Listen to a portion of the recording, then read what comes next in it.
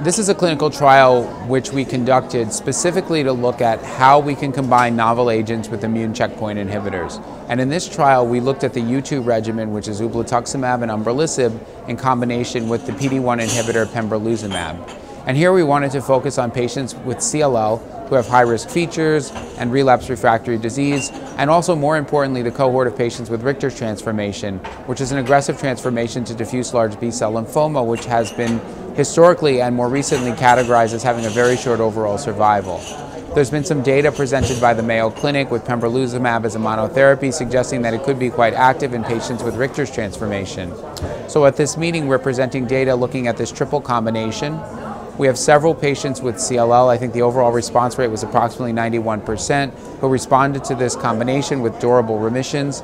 We also have several patients with Richter's transformation who have had a clinical benefit with either durable stable disease or complete or partial remissions. Not only are there responders, but they tend to be durable, and we've now had patients nearly approaching 2 years who've had a durable remission with Richter's. It's very preliminary phase 1 data. It's not practice changing at this time, but it does provide a window and insight into the fact that PI3K inhibitors such as Umbralisib, which have generally had a favorable adverse event profile, can be used in combination with checkpoints to enhance their activity and potentially induce durable remissions in high-risk situations.